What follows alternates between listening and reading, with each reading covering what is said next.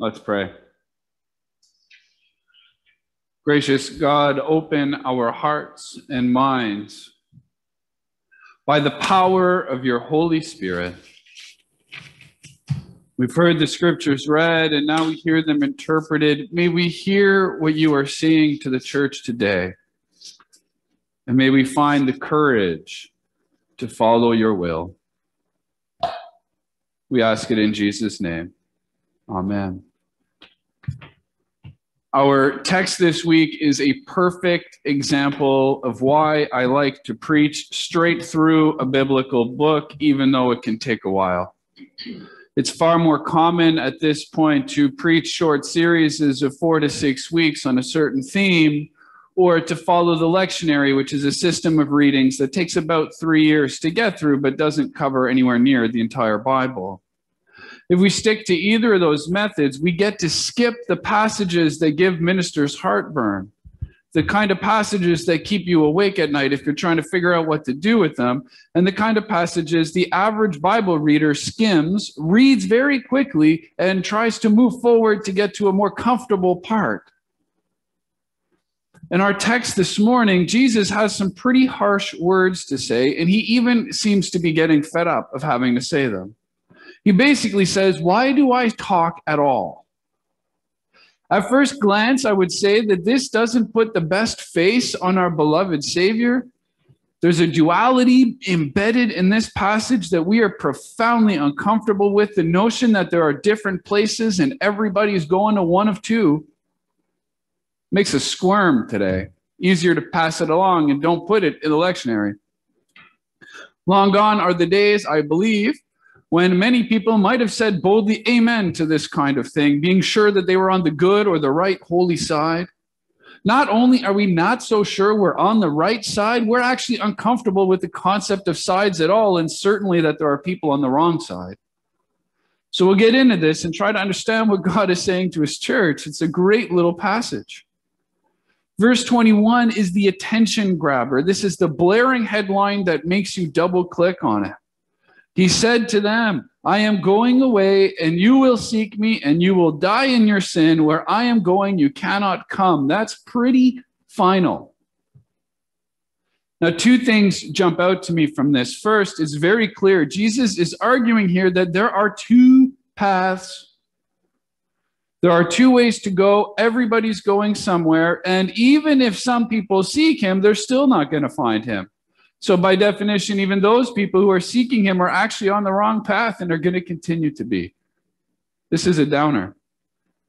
We're very uncomfortable with the idea of two paths.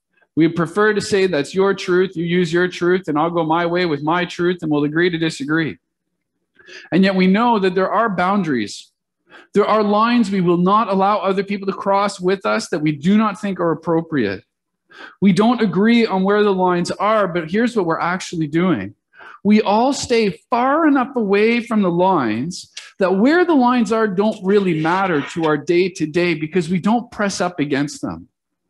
And what happens is every single time we press up against them, we get confused, we get angry, we get frustrated, and we don't know what to do or what to think or what to believe. And I'm going to give you just one recent example of this, and hopefully you'll be able to put other ones in your minds. When you look at images of Afghanistan today and women in burqas, we can probably all agree in North America, it is a bad and terrible thing if women are forced to wear a burqa. But what do we believe or think of women who actually could choose to wear one? Maybe we can't even conceive of a woman choosing to wear one. And yet we hear that it happens. When we press up against an idea like should women wear burqas, should that be a thing, we're entering a level where there are lines. And we prefer to say we're multi-faith, multicultural, open to diversity, and we don't want to go there. As long as we don't get too close to that line, it's easy to say that. Jesus in our passage is laying down a truth, a line. There are two paths. One goes this way, one goes that way.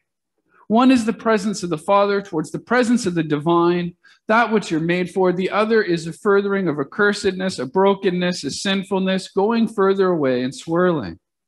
Now, please understand me. I'm not trying to talk about Muslim sisters and whether they should wear burqas. The point is how uncomfortable we get when we start to say there's a right way and a wrong way. And here stands Jesus saying, hey, folks, there's a right way and a wrong way. Now, the other element in this that jumps out to you, or at least to me, is that people who think they know where they are going, who are sure that they are on the right path, might actually be on the wrong one. There's a little debate about this passage as far as who is Jesus talking to here. Is he talking to the religious elite, the Pharisees and scribes? Because earlier in John, that's who he's dialoguing with. Or is he simply talking to the more general Jewish people in front of him? I think either way, he's talking to people who consider themselves the people of God, who consider themselves to be on the right path, to be particularly chosen, the people who say God the Father is on our side. And what Jesus does here, it's like if he showed up to our church here and started railing about every form of hypocrisy he could find in Westminster and pointing out sins amongst the people, and then say, it doesn't matter how often you come to church, how many Bible studies you attend, how many committee meetings you do, how many hymns you sing, how many prayers you say, you can't follow me, you're sinners, and you're not going to get there. That would rub us as harsh, wouldn't it? And yet it's true, none of that stuff earns us anything. Trusting it leads us nowhere. No matter how many meetings I go to, I am not more holy for them. Jesus is saying you're all headed somewhere where you're going. He quotes the Old Testament prophet at one point saying, I desire mercy, not sacrifice. And that's it. There's a witness to that at Christian funerals. It's amazing to see. Many of the best funerals I've attended come at the end of a life that's been empowered by the beliefs of a person. Their particular compassion, their particular ability to love becomes noteworthy, a legacy of love in action, not just in words. I've had the privilege of presiding over many funerals where you get to ask a question like, if you're in this room today, what did that person's faith have to do with how they related to you? Do you notice anything? We all know this to be true. Famous preachers know this to be true. Everybody knows your actions speak louder than your words. The times that you hold someone's hand, the times you answer a phone call, little kindnesses in moments that are as unglamorous as can be, and you might even think are unimportant. Those are what a preacher is remembered by, and it is what each of us are remembered by, the little actions. You very rarely hear somebody at a funeral say, I remember when so-and-so taught me about this. Instead, they remember when they brought you soup. So anyway, the passage starts with a bang that there are two ways to go about life, and it matters which one you do. The actions of the religious folks and the Pharisees in the days of Jesus are speaking louder than their teachings, are speaking louder than their rulings. And Jesus is trying to point them away from that posture and towards a posture of action. You might remember at one point, John the Baptist was gaining momentum, and he sends his students to go find Jesus and say, are you the one we're looking for? And then Jesus doesn't say, okay, sit down and take notes. I'm going to explain it to you. He says, take a look around, see what's happening. Go look and report on what you see. Not listen, take notes and learn, but watch and see. So what he says is, I'm going away, and you will seek me, and you will die in your sin. Where I am going, you cannot come. When you watch and see, you don't see me. And then when you go and act, you do so poorly. One commentator describes the next thing here. There's this shot across the bow. The Jews will ask, will he kill himself? Is that why he says, I will go where you cannot come? So the commentator says, what a wicked and sarcastic jibe. The Jews believe that suicide caused a person to occupy the worst place in hell. Josephus, one of the first historians, the Jewish historian, he says, the souls of those whose hands have done violence to their own lives go to the darkest Hades, and God the Father will visit the sins of the evildoers on their descendants. In essence, they were saying, he says we can't follow him. He must be going to hell then. And he's right. We can't follow him there. With scorn, they responded to the Lord, and in so doing, they confirmed his words. You see how that works? They're like, oh, yeah, because you're going to the wrong spot, and we're all going to the right spot. That's what's happening here. We get confused, right? I want to have sympathy for these people, though, because I am a sinner just like them, and I don't think I would respond that well to this sermon being laid out at me. I know we head down a path, and it can feel like we can't turn around. You set out, you think you know where you're going, you're doing the right thing. It turns out maybe you don't. You're getting a little more hesitant. You're not so sure. But you can't turn around. You're too invested. One time we were out skiing, Mary and I might have told you this before. It's a ridiculous story. We had two friends and they had never cross-country skied before. And we went on this path and we were wearing like Lycra stuff because we were going to do this little 5-kilometer loop. And so we go out, we're taking photos and it's all fun and games. Everybody's happy. And as we're going, it occurs to me relatively quickly, we have certainly gone beyond 5 kilometers and we haven't looped back and I have no idea where we are. And so I'm trying to pretend like it's okay and we're going to find our way back and not let these guys get spooked. And as we go, they're getting more and more and more tired. It starts to get dark out. And so now we're starting to panic, right? Like we are way down the path. Turning around is completely not an option because if we turn around, like it would take us hours and hours to get home. Like we're really, truly, totally lost. And as we're skiing, there's an old rowboat. And I looked at this little metal rowboat and I thought, maybe we could sleep under that and like get through the night.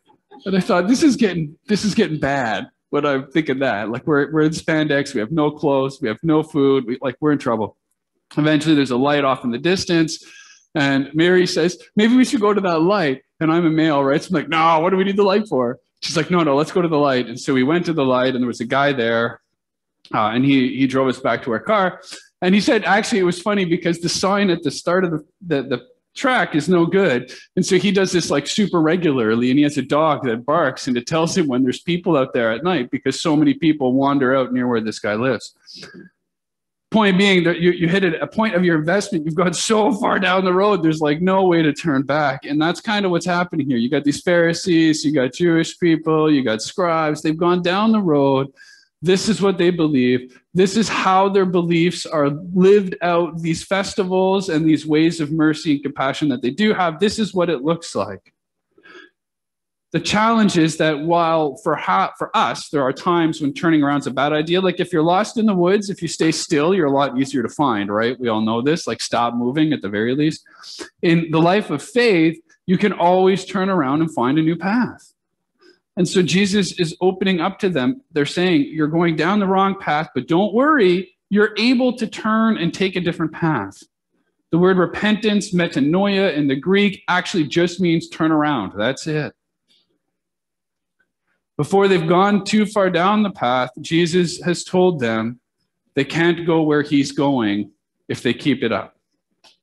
And then he explains the problem to them, which is actually really helpful. And Eugene Peterson's paraphrase of the Bible is particularly helpful, the Message. He writes it this way. Jesus said, you are tied down to the mundane. I'm in touch with what is beyond your horizons. You live in terms of what you see and touch.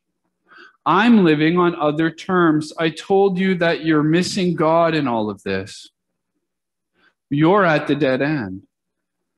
If you won't believe I am who I say I am, you're at the dead end of sins. You're missing God in your lives. To be of this world or of another one. Two paths. The Apostle Paul picked this up. He wrote to the Philippians, our citizenship is in heaven, and we eagerly await a Savior from there, the Lord Jesus Christ.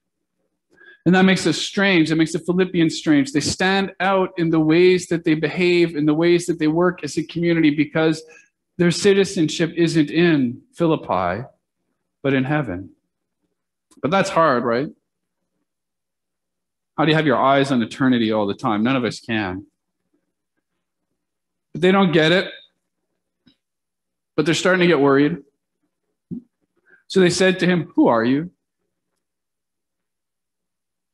That's basically the critical question of all of Christianity. Who is Jesus?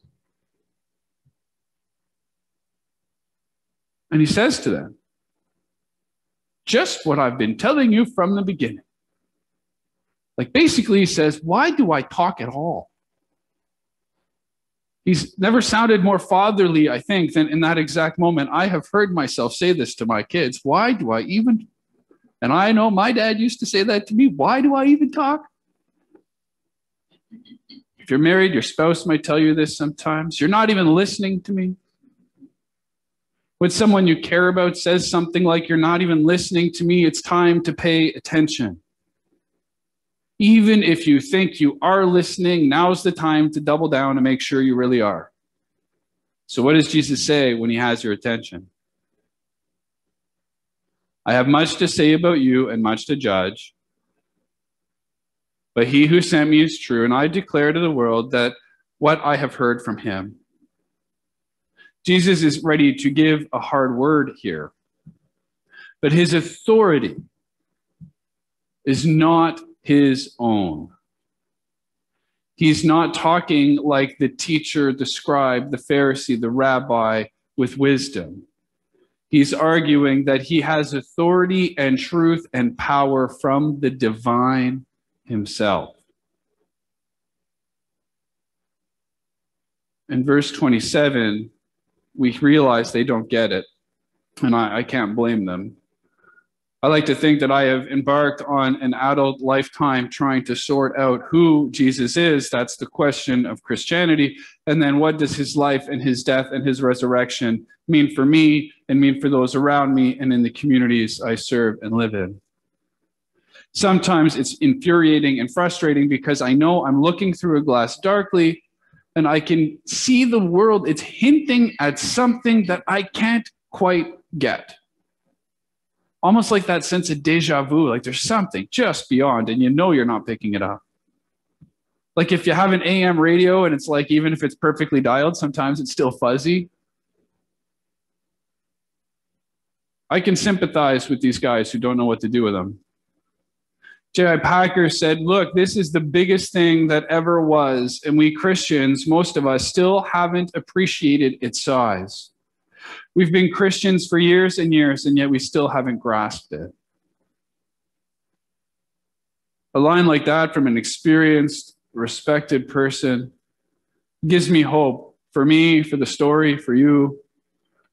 It's going to take us time. There's also hope tucked into these verses, and you might have missed it if you went too fast, if you skimmed it like most of us would. In verse 24, he said, unless you believe that I am he, then you will die in your sins. You see how much hangs on the word unless? Unless you believe. He goes on, when you have lifted up the Son of Man, then you will know that I am he, and that I do nothing of my own authority, but speak just as the Father taught me. And he who sent me is with me. He has not left me alone, for I always do things that are pleasing to him. He's not making claims about his own authority, but about God's authority being present among God's people. Now, I'm going to give you the shortest possible version of this, but he's actually using the Old Testament. There's a story about a snake, and when somebody was bit by a poisonous snake in the wilderness, you could bring this other snake, lift it up in front of the person, and the person would be healed. Jesus here is declaring that his dying on the cross, his being lifted up, is going to make the healing possible again. He's going to make it possible for everybody to be healed and to follow him where they previously could not follow him.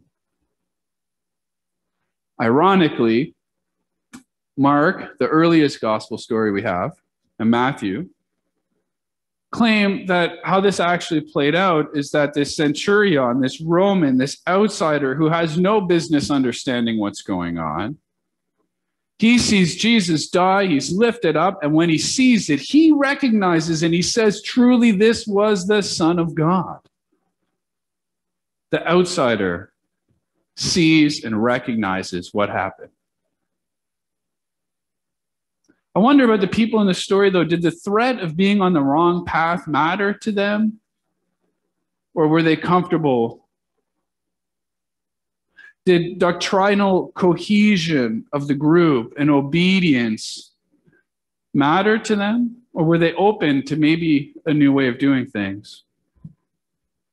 Maybe the tone Jesus used here, his actions, mattered to them. Like, why did he get them? How did he get them to say, "Who are you?" All of a sudden they care. Does his promise of healing matter to them? The story ends that many who were present believed that day. Who would believe that day? Like, if he came to our church and did this, who would walk out of there with a new form of belief? My guess is to be the people who are most aware that they need healing, who are most aware that their culture needs healing, who are most victimized, who know the world needs to have less cheating, less stealing, less abusing, less leaving behind of the marginalized, less people hungry, unhoused, unclothed, all the rest of it. Perhaps the people most desiring change to the status quo would be the ones who hear stories of injustice and who believe in Jesus, who will reconcile it, who will heal it, who will make it right. Maybe some of the people and some of the leaders came to faith that day. We don't quite know. Maybe everybody around could agree that religious activities didn't really earn them anything. It wasn't working. Certainly not the presence of God. Maybe that can lead us to a bit of humility, a bit of care, reverence for how we worship.